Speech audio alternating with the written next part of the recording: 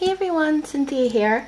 I'm just going to share with you really quick. I was inspired by a channel here on YouTube, SoCrafty100. I will post the link below to her channel.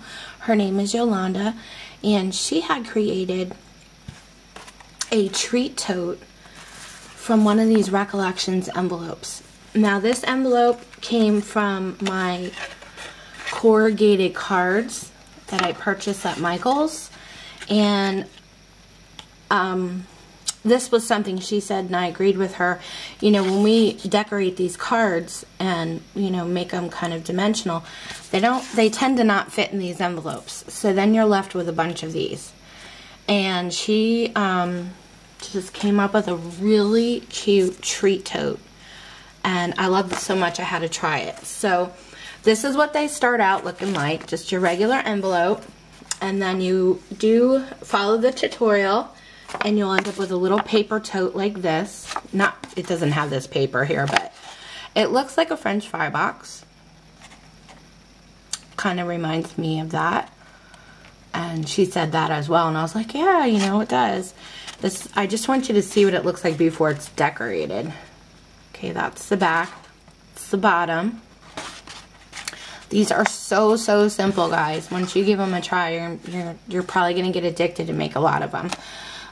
Well, I wanted to make a treat tote for my mom because I made her a bunch of embellishments that she can use in her crafting, and just give her a little trick-or-treat present. So it's started off, once you create it, it looks like this, and then you can decorate it. And I tucked in her treats in these little bags I picked up. I put a piece of white paper in here so you could see what they look like. I thought they were really cool. And I bought these last year at Michael's, I think, and I still have a ton left over. So I put all of her treats in here, and I used a scrap piece of paper from this paper pad, the Witch's Brew Stack from DCWV that I picked up last year, just so you know what paper I used. And this is how it turned out. I think it's so cute. I hope she likes it, and I hope she's not watching this video right now. Let me adjust my camera so you can see the whole thing. This is what mine turned out like. So let me start at the bottom. Like I said, I made the tote, and then I put some of this black mesh bling all around the entire thing. And then I used some of that paper and distressed it, and used some black soot. And then I wrapped around this really beautiful wide black lace. And then this boo sticker is an old Martha Stewart sticker I had in my stash. And I just made a bow over here. And this is one of those charms that my mom gave me, so I used it on that. I also put some black mesh bling all around the top. And you guys can see here.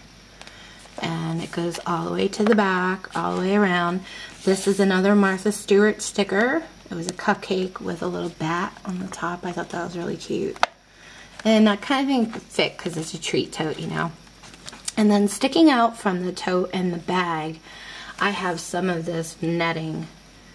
And I still have this from last year in my stash. So I just cut some pieces off of that and tucked it in here and there. And then this is the bag.